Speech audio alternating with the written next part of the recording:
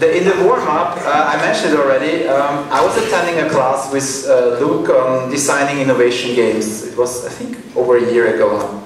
And during this class, we had to come up with our own idea for an innovation game. And since I do a lot of this impact mapping, I started to wonder whether some of the collaborations we do around impact maps might benefit from using an innovation game. So I tried it out. Of course, I miserably failed during the class doing that. But the idea kept growing on me, and I met Gojko, I think, a week after or so. And he was very enthusiastic continuing on that, and basically... He was enthusiastic about everything. Yeah, exactly. So he pushed it through, and actually we arrived after several things that we tried out with 2 games that we think might be useful. And that's what we want to present to you today. We want to quickly give you an introduction what impact maps are. Who has worked with impact maps already? So a few people have already. Still, we want to introduce the idea of it, because otherwise it doesn't make much sense to talk about certain collaborations around it. But then we want to talk about the challenges that are usually arising when you're working with impact maps. 3 particular ones, and we will also want to present 2 games that should help you overcome these challenges. So that's the plan for the next 45 minutes. Yeah, and I guess one of the interesting things that came out of the last time when we did this presentation, I think the games that Christian came up with are useful even if you have no plan to ever use impact mapping. If you want to kind of use any other technique to drive by goals and things like that, these things should still be useful. So kind of the thing that's really popular at the moment in the Agile community is the whole scaling thing. We've heard how, you know, it's less safe and whatever that, and who knows what else. And whenever people talk about scaling, it seems that we're trying to scale how much money we tend to spend and how many people we have, and kind of the whole thing about scaling is basically what's the rate of how much we're burning cash. And one of the really interesting stories for me that came out recently was on the Register. The Register is a kind of relatively popular UK tech news site, and they were talking about a particular project called My BBC at the British Broadcasting Corporation, where kind of they've spent about £75 million without anybody noticing that they have no plan to deliver anything important, and they went under the radar because it was Agile. And kind of the conclusion of Andrew Orlovsky was that kind of the whole thing went completely unnoticed because it was Agile and they could make up the benefits as they went along. And that's kind of the type of scaling Agile that really, really scares me. A couple of years ago, I was working with I had a meeting with a senior director of a Swiss bank where they wanted to adopt Agile, and they were trying to kind of hire a consultancy to help them, whatever. And I was in this completely bizarre meeting where instead of just saying, oh, we're going to do this or we're going to do that, I tried to get those people to think about what they actually want to achieve. Instead of being Agile for Agile's sake, what they want to get out of that. And the guy on the opposite side of the table said, well, you know, we did 35 million change last year. This year we want to do 70 million of change.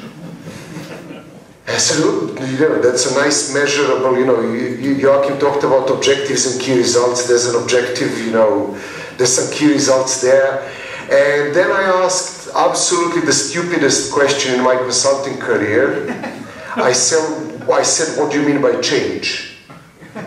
And I've put a senior director of a bank in a position where he couldn't answer. And they were throwing this number around where, you know, nobody really knew what it was. A couple of hours later and lots of phone calls later, we agreed that that's salaries and operational cost.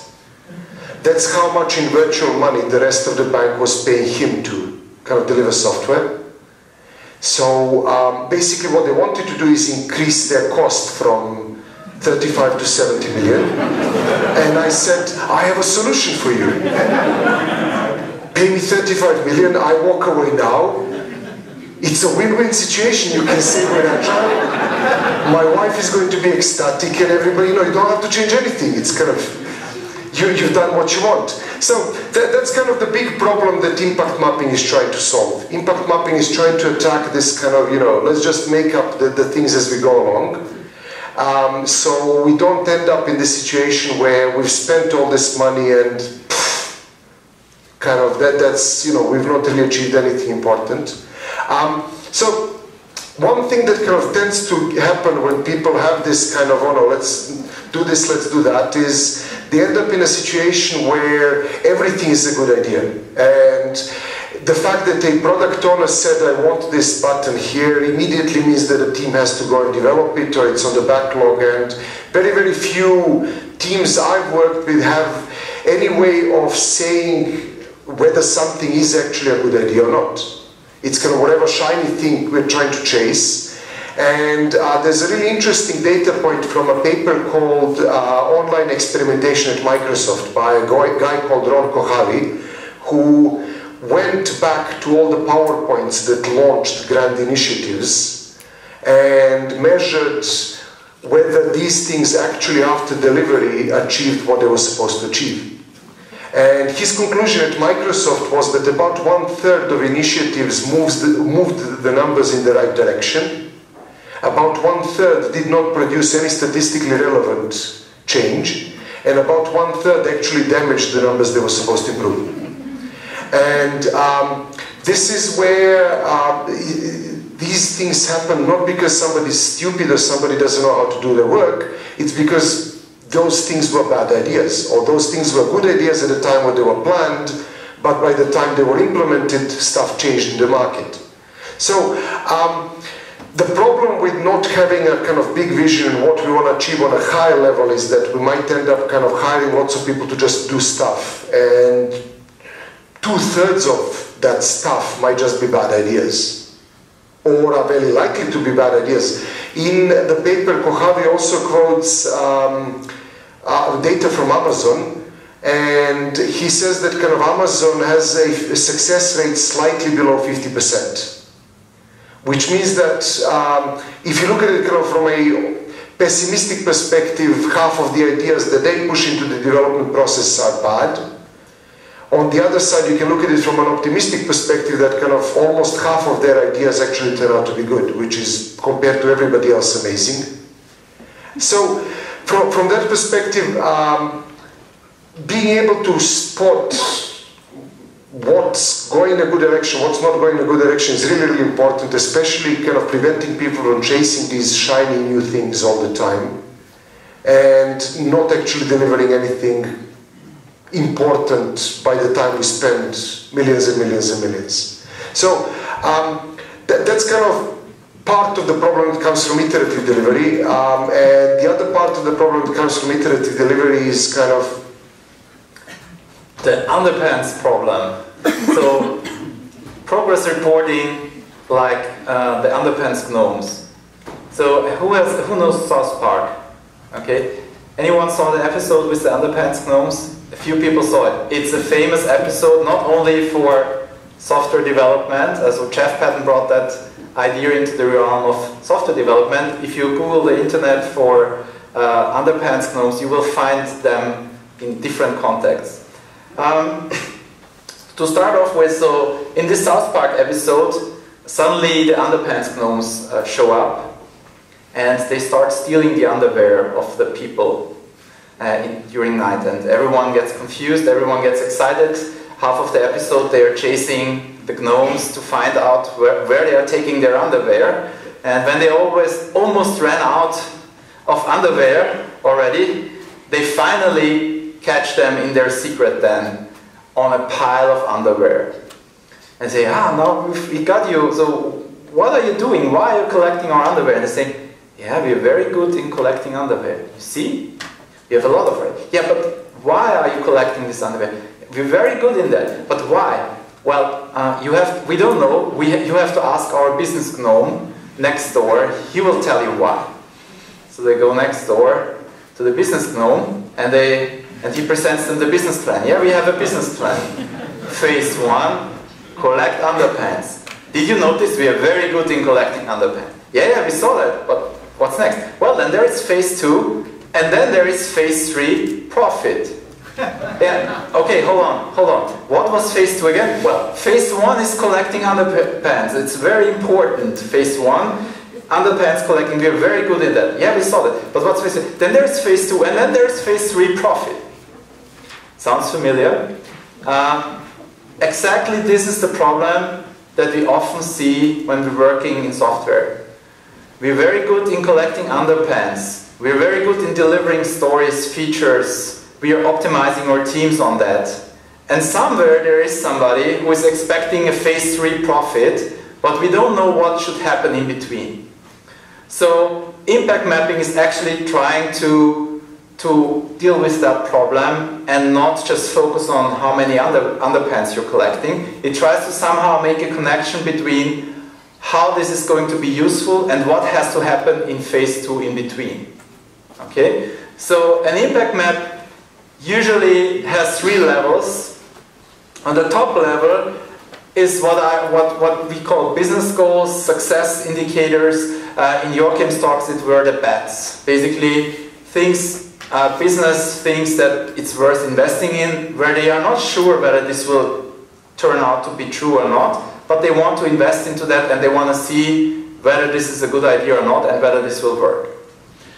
On the lower part of the map are the underpants. So this is where somebody comes up with many ideas or options, what would be useful, what would help in order to bring in these success indicators. And phase 2 is something exactly in between. And in between are usually always humans who behave in a certain way. This can be organizations, this can be people in organizations, that can be your customers, competitors, it can be your own people, your own employees. But in order that something changes in the world, something that makes your bet work or not work, people have to change their behavior or have to do something differently than they do now. And you are hoping that with whatever you deliver down there, this up there will happen, or you want to find out whether it's not happening.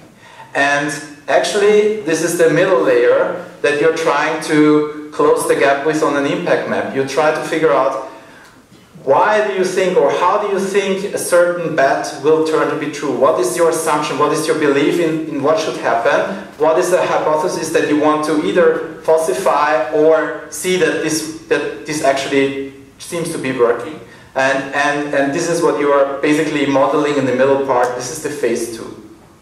Now, that's the first step, actually doing that exercise. Usually if somebody comes with an idea, clear, and probably even is able to tell you the goal, it's usually a very good thing to find out what should happen in between. Why do you think this idea should help you with that goal? And uncovering what is the actual thought in everybody's head. And it's also interesting to do this with different people, because often in an organization there are several ideas how a certain thing you are going to build will bring benefits on an organization level, and there are different opinions on that, and you can of course discuss that. Nobody knows, but only uncovering it and finding it out in the first place and seeing clearly who thinks about what, in what way, is already very beneficial.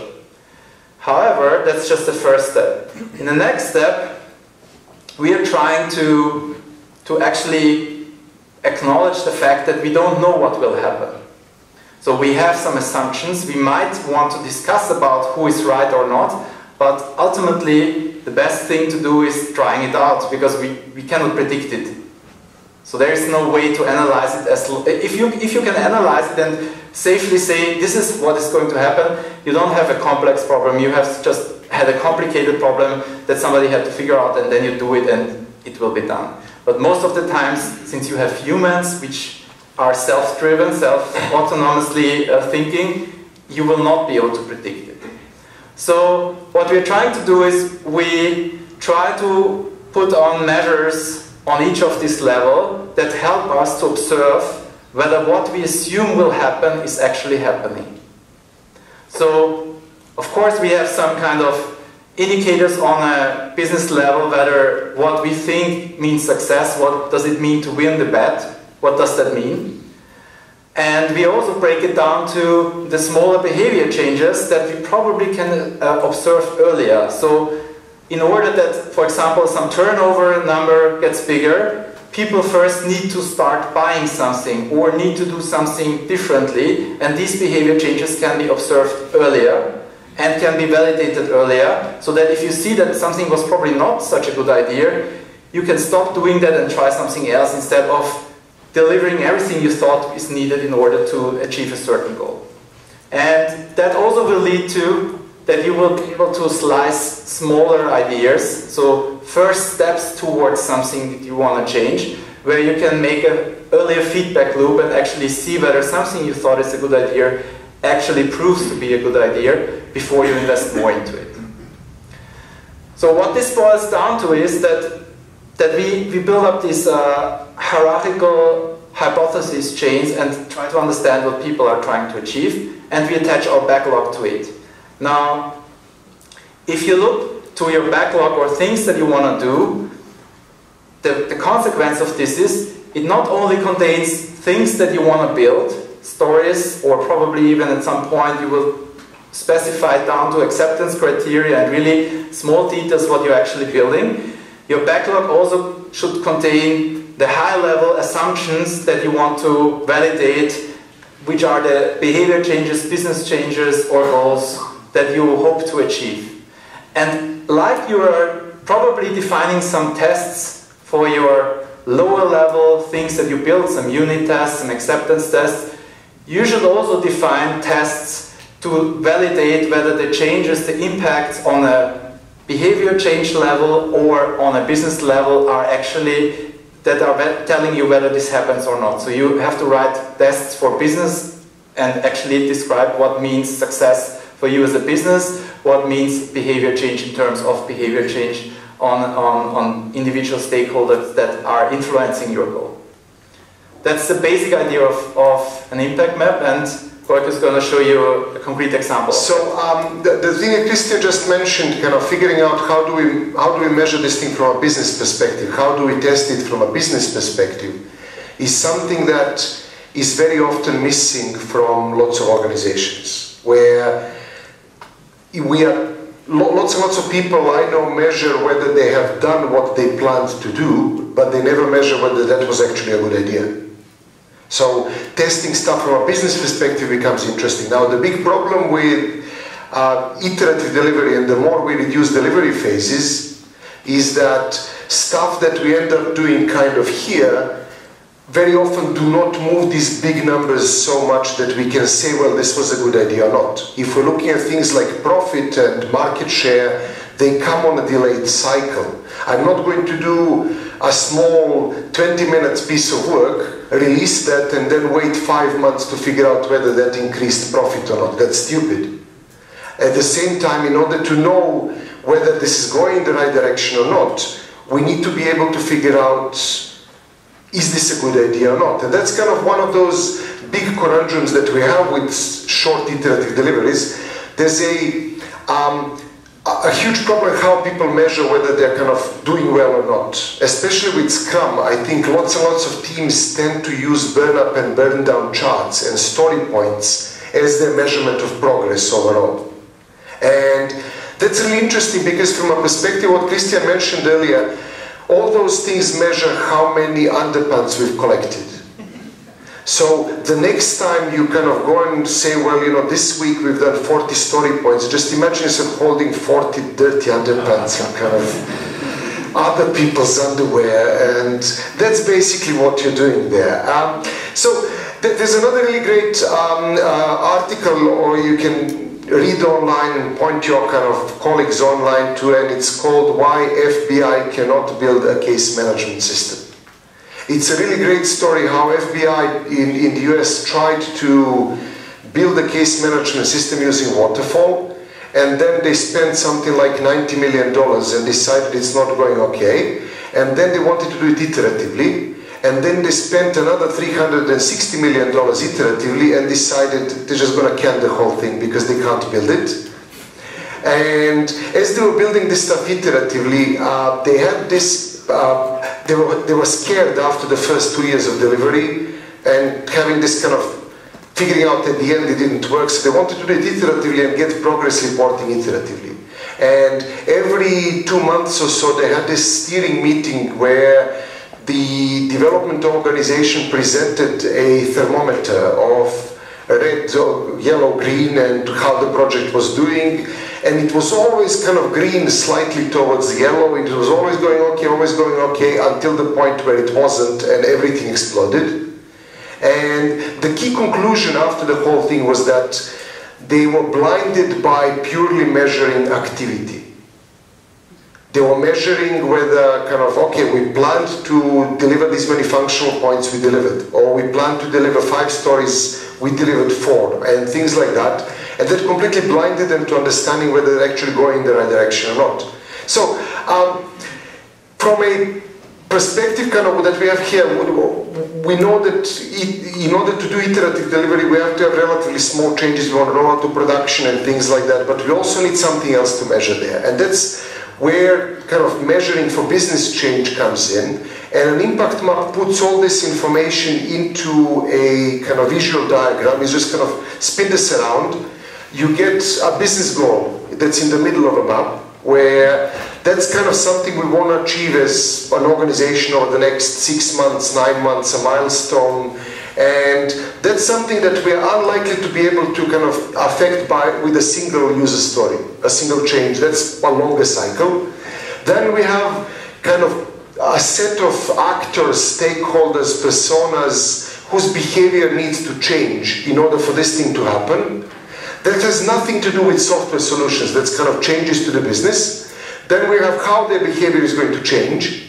And then underneath that, we have a set of deliverables, user stories, features, technical tasks we want to do, epics, kind of that might affect or might, you know, we have a reasonable idea that they're going to affect this change. So what this allows us to do is kind of visualize a whole hierarchy of assumptions where if I create a chat system, people will stay longer, and if they stay longer, we will be able to grow mobile advertising.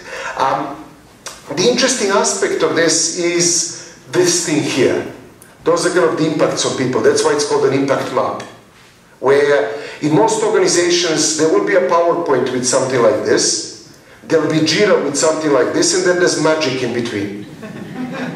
And an impact map is kind of trying to visualize that magic and make it explicit so people can actually figure out what they're doing and measure that and not get blinded by measuring activity.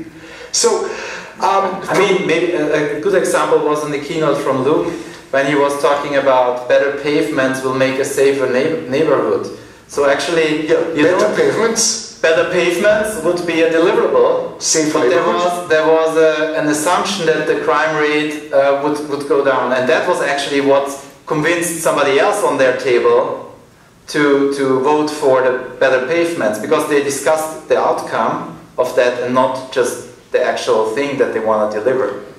So the really interesting thing is kind of this stuff here, because we should be able to measure and observe changes to people's behavior on a shorter time scale. If I do this and people stay for longer, that's already good. I know it's going okay. If I do this and nobody stays longer, then probably something else is missing there. We either need to implement a few more features, or we need to change the way we are measured, change the way we're approaching this, so maybe it's just a bad idea. So looking for behavior changes is a good way of answering the underpants nose question and measuring something more than just activity, which is what is kind of really important. So an impact map is just a kind of very simple visualization of these things, and it's interesting because it's collaborative, it's visual, and it's fast. It's not revolutionary in any particular way. It's just kind of visualizing information people should have anyway and making it accessible to everybody, making it transparent. So we can then go and measure this as we're doing, and we can have a good conversation about what we plan to do and start prioritizing kind of hierarchically down from the goals. And there's a couple of kind of really important things about this visualization. The first is that it explicitly divides our sphere of influence from our zone of control. If I decide to implement chat systems, I will do that. I mean, there's some technical risk of that, but most likely if we decide to implement a feature, that will happen. Now, if we decide that people should stay longer, well, you know, that might or might not happen. Other things might happen there, some competitors, some changes in the market, or some other things. So this allows us to kind of explicitly figure out whether this thing was a good idea or not. It allows us to visualize our hypotheses, assumptions. For people doing anything like lean startup, this is a really good way of kind of connecting the business goals with what we plan to deliver. The other thing that kind of is really important about this is that it explicitly helps us kind of present options and then figure out which of these options are good ideas or not. The purpose of an impact map is to visualize lots of different options, so then we can have a good conversation around which of these options are good ideas. How do we figure out what's good, what's bad? And in the design thinking book, Change by Design, Tim Brown talks about what most companies get wrong with business analysis. And this is business analysis, not software business analysis, kind of business analysis. And he says that most companies do business analysis badly the way that they use business analysis to go into the details of an option that the stakeholder has already selected. And they say that by that point, if you've selected the wrong option, game over. It doesn't matter how well you go into the details. And his kind of idea is that the true purpose of business analysis is kind of here, to be able to select among multiple options to figure out which of these are good. An impact map kind of just visualizes a ton of these things and allows us to have a conversation about them and to say, well, I believe in this, I believe in that. Like Luke said, you know, you present lots of options to people, you get them to actually figure out what's good, what's bad, and support them in being creative. The other thing an impact map does really, really well is it helps people focus on achieving an objective. And my experience is that whenever we start doing this, people come up with much better, simpler, easier solutions for what you actually want to achieve. Like once we define that the center of the goal is growing mobile advertising, people will come up with a ton of other ideas that might be kind of faster to deliver or things like that from the originally proposed solution. But then we can measure what's actually going in the right direction, what's not going in the right direction. One trivial example of this is I'm building this mind mapping tool, and a couple of years ago our milestone was to double the number of active users.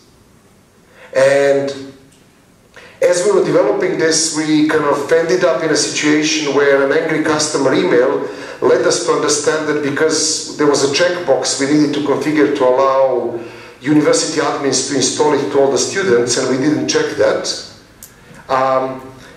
We kind of ended up saying, well, you know, this checkbox, once we've checked it, is kind of delivered more active users to us than all the features we've delivered over the last 3 months.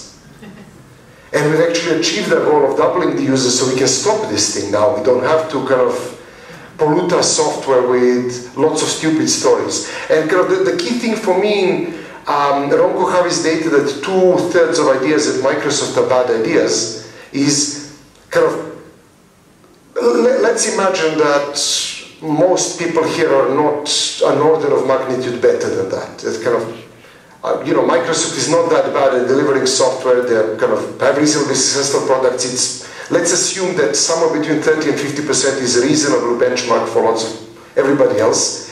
That means that slightly more than half of the software you've put in over the last year is just a bad idea. It failed from a business perspective. Now, have you taken that out? Have you deleted that code? How many people actually go and delete the code from the system after it was proven to be a bad idea? And if not, why not? I mean, why are you paying for maintenance? Why are you paying for storage of that source code? Why are you doubling your cost of testing and maintenance to maintain bad ideas? And kind of that's the really, really interesting question to start asking, because if we can start kind of spotting these things and understanding when we have achieved the goal, when we no longer have to complicate the software with features or what features we can take out, we can immediately reduce the cost of maintenance, the cost of testing, the cost of deployment by half. You immediately have twice as many developers, effectively.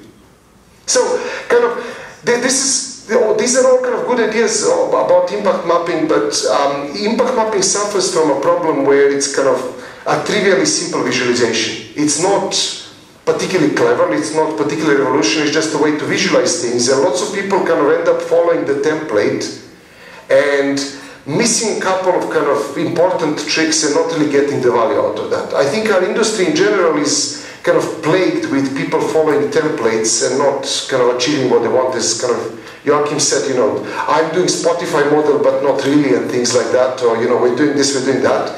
And I found a brilliant example of that outside of our industry when I was flying, and this is kind of the menu from the plane I flew in. This is from, you know, I'm from Serbia, so this is Air Serbia, and it's absolutely amazing. I think somebody kind of told them that they need to start serving vegetarian dishes on the planes as well.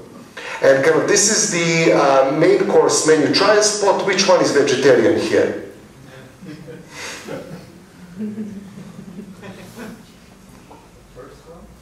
You get chicken and beef in either case, kind of, you know, because of course, you know, why on earth would you not have chicken and beef? I assume chicken is the salad there, really. And kind of my guess is kind of, this is the, you know, this one is just chicken and beef, this one is chicken and beef and some vegetables, so it's kind of, that's probably the vegetarian one. So kind of it's relatively easy to follow a template and get it completely wrong. And that's what kind of lots of people end up doing. So, kind of, one of the first really, really big problems that I keep seeing with impact maps is, because it's so easy to think about features, impact maps tend to get overloaded with stuff inside our zone of control. Because it's much, much easier to think about things we can deliver than kind of how we're going to deliver. So, phase 1 is much, much easier to think about than phase 2 and phase 3. And phase 3 typically comes pre-packaged in a PowerPoint, so kind of all these things get overloaded, and kind of typically what I see is, oh, there's kind of some business goal over there, there's, you know, 1 or 2 kind of things in between, and then it's 7 trillion user stories we want to do. And at this point, kind of people are just justifying their existing backlog of 500 ideas without really trying to figure out what's going to happen, how it's going to happen. And that's a really, really huge problem if we're trying to measure any serious impact, because effectively an impact map like this skips the most important part. It skips answering kind of problem number 2. So, I mean, the impact map is also very good for consolidating experiments, and there's only a number of experiments you can keep track of at the same time, which is another reason why you don't want to have too much in your zone of control. If you attended the morning session, I talked about complex and complicated. So once you know something is a good idea and you want to do more of it, it became a complicated problem. You need to analyze it. Then there are other visualizations that are better for understanding how to solve that complicated problem, where you know already that that's a good idea to do. The impact map is helping you to solve the complex part, figuring out whether something is a good idea at all, or how long you want to follow a certain idea, and when you want to stop doing it. And that's why this is a problem if you have too much in here as well. The second problem is, and this is often the root cause for the first problem, that people are not thinking hard enough about what kind of, who will change their behavior, who needs to change their behavior, what will happen in this phase 2. And they come up with very generic actors like the users. And if you have a very generic actor like a user, it's very hard to think about what kind of behavior changes will need to happen in order that your idea gets validated, and that actually what you think will become true becomes true. So that's a typical trap people fall into, which often then also leads to this that you don't have any idea what kind of behavior changes are happening if you think about too generically about actors. And this is where all the methods come in of personas, But it's not only limited to the primary users, it's also, you also have to think about off-stage actors, people or organizations who can influence you, who can hinder you achieving your goal. So it's really important to think holistically about who will influence your goal, and that's the big thing that you should think about, not only your users. The third problem is we used to call sticky behaviors. We now came up with a better term, which is unchanging behaviors, and that's like something carved in stone. So if you have finally the people or basically the roles that stakeholders that will influence your goal, then people will usually not describe how they will change their behavior through a feature, but what they will do when using that feature. So they will not think about the behavior change, but about what they're doing already when they use that feature. So like somebody buys something is not a behavior change. A behavior change would be somebody buys something faster, so decides quicker to buy something, or buys more of something. See the difference? One is I buy something, that's a behavior, it's not a behavior change.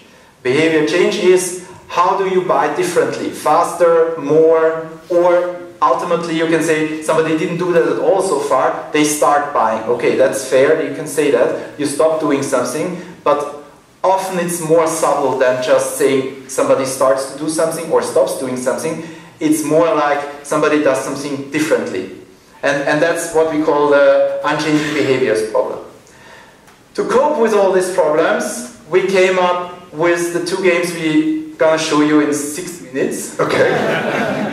It's going to be very quick games. Yes, a quick game. So Gojko starts with the first game. So as Christian said, kind of one part of the problem is if people describe kind of behaviors and they have generic actors, then there's nothing really to measure, because there's no change in that behavior. And the critical thing is we want to describe an impact. We don't want to describe kind of just buying and things like that. So the first game we came up with is called the Revenue Stream Map, and it's a metaphorical game. With metaphorical games, you try to give people something that they know as a metaphor and get them to be more creative about something that you want them to discover. So the revenue stream map starts with the idea that kind of people will more or less know where the revenue is coming from, and we use that to stimulate them to come up with lots of different actors, lots of different groups who can kind of contribute or obstruct a particular initiative. And in a revenue stream map, the idea is that kind of you have a metaphor of a city that requires fresh water to thrive or to grow. And the city represents your organization, your initiative, your project, something that you want to kind of advance, or your product. And then there's kind of a bunch of rivers that are bringing fresh water into the city. And this is where kind of in the first phase people will typically try to just break down the different revenue streams. That's again something you already know. And then they try to identify sources of these revenue streams. And for each of these kind of small breakdowns, we want to figure out where does that river come from. And those are the stakeholders, those are the actors, those are kind of people who can contribute to this project or to this initiative. We also try to identify two different types of potential obstructors. One of the key problems with identifying actors is people focus too much just on the positive side of things. They don't discover who can obstruct them or who they need to monitor. And there's two types of obstructions here. The first one is where the factory is directly polluting the water. Those are direct competitors, those are people who are directly blocking something. We might want to monitor or influence their behavior in a way to kind of unblock that. The other group of people are kind of not directly damaging you now, but if they decide to compete with you or if they decide to block you, they could. This is kind of where Joachim mentioned earlier, when they started, Google and Apple were their competitors, although they were not directly competing with them yet. And we want to see all those people there and get people kind of to think about identifying those groups. So this game is played with kind of the first part of the game is You start with an empty sheet, then you draw a city in a small group, people try to kind of identify revenue streams for a while, and then we give them these cards. And by the way, this game is open source, you can get all the artwork from GitHub, we'll give you a link later. We give them the cards to identify the sources, and then we give them the cards to identify all these factories, and that gets people really creative to come up with lots and lots of different stakeholders that might contribute or obstruct the kind of initiative.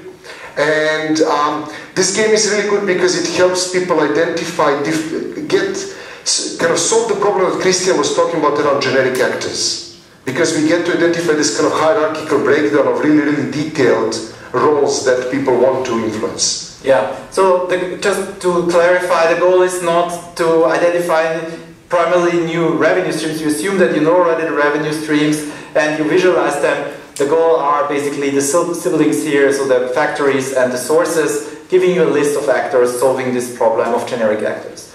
The second game, well actually this is the flow of the game, which Gojko explained already. The second game should tackle the problem of these unchanging behaviors. Now we have all the list of actors from the first games, of both obstructing actors and contributing actors. Now we want people to focus really on behavior changes. And what we came up with there is a card game. It's not a metaphorical game, it's a card game, where after having collected all these ideas about actors that obstruct and support them, they should now brainstorm how their behavior has to change or can change to obstruct or help their goal, which will be then the middle part of the impact map, where they will find ideas about how to actually support this or prevent this. And we have come up with different templates for that. One is where you actually have to phrase what they will do instead of what they did before, so that they really focus on the behavior change. So not buy, but buy more or buy something differently, or like you solve something on your own instead of calling somebody else for that. So really focusing on the outcome of something. And this has nothing to do with software. This is kind of... So this is really understanding how your system will influence the whole system. Another template, so we have been experimenting with different templates to really get the people thinking about the behavior change or what they do differently. So that would be basically the example that you do something faster, something less or more to a certain degree. People collect all these cards, brainstorm it, and then they play some kind of poke around where they are basically focusing on a certain actor group where they have collected cards, and then they start to present each other what kind of ideas they came up with, and every time somebody sets down a new idea, the others validate that this is really a behavior change and that this is somehow at least possible, and then the next one comes, and the last one who puts down a card has won the stack, and the goal is to win the stack in the end. So the idea is that what will happen in this game is usually that people will inspire each other and get into some kind of competition to come up with new ideas of coming up with behavior changes. So the idea is to gamify the process of coming up with new ideas, how the behavior of a certain actor or stakeholder group will change.